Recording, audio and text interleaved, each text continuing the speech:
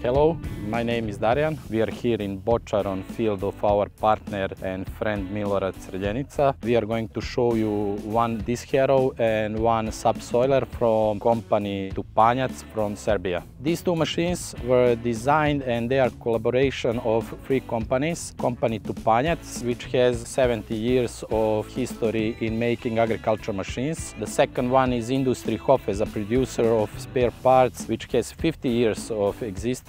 And the third one, company Mikron, which is the youngest with 30 years of experience. First, we are going to speak about this Harrow. What is so special about this disc is their diameter is 630 millimeters with thickness of 6 millimeters. A producer is Forget de Neon from France. Cutting edge has 60 Rockwells of hardness. Center of this is around 50 Rockwells of hardness. The center is very elastic, but the edge is very hard. It can stay sharp for a long time. As the angle is higher, you get better penetration to the ground. Due to the big forces to the holder on this Harrow is specially designed and constructed from special Bormangan steels. Between the holder and the disc there is a bearing hub which is also designed to sustain all the forces in hard conditions. The weight of this Harrow is 260 kilograms, 900 kilos per meter, which puts it in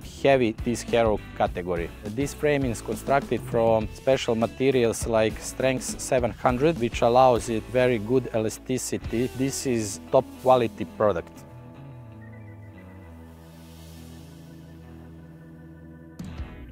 The second machine that we have is Tupanjac Subsoiler.